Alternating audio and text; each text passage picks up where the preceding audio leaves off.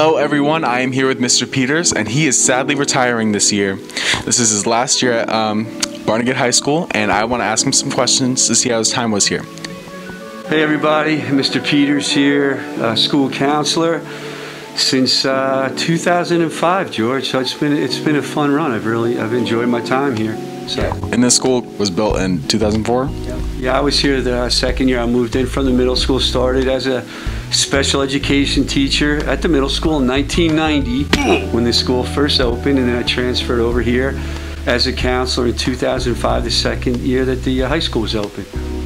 Okay, well, since you've been here for so long, obviously we have to know, what was your favorite class, like graduating class, and why? Oh my goodness. I mean, there's been a lot of graduating class. I said they've all been special in their own way.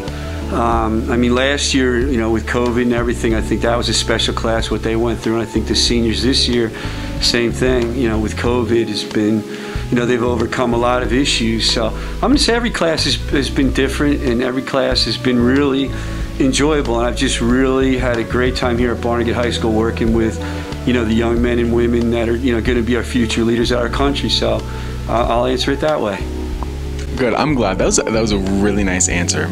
So you spent a lot of time in this office, like way more than I could probably even imagine. You know, George, I'm going to interrupt you. We did a little math and we figured it out with the years that I've been here. In this office, it's been about 24,000 hours. How about that, 24,000? No, I could not do that. I'd go mentally insane. With no window. You should have made them build you a window. I would enjoy. You get a shot. Can you get a shot of my window over there? Is that possible? Yeah, no, we can. Clearly, you spent way too much time, in my opinion, in this office. But how have you created your relationships in this office? Like, you've obviously seen people go, people come, and was it hard to let go of it? Is it hard to let go of it now? Yeah, it's difficult because I've done this for so long, and I've really enjoyed my time working with the students at Barnegat High School and the staff and the administration. Everybody's been really positive. It's a team effort, and I'm just going to miss that. My wife and I are going out together, so I'll still work my summer job as a lifeguard captain, and then come September, maybe we'll do a little traveling. I have some plans, and I have 4 older children. I have 2 daughters that are getting married.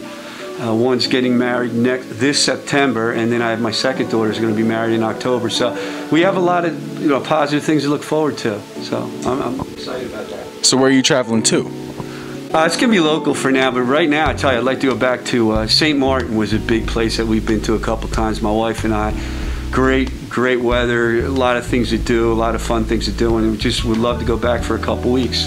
So wait, where's St. Martin? It's down below Florida. Down there. Makes sense. Yeah. Well, thank you so much, Mr. Peters.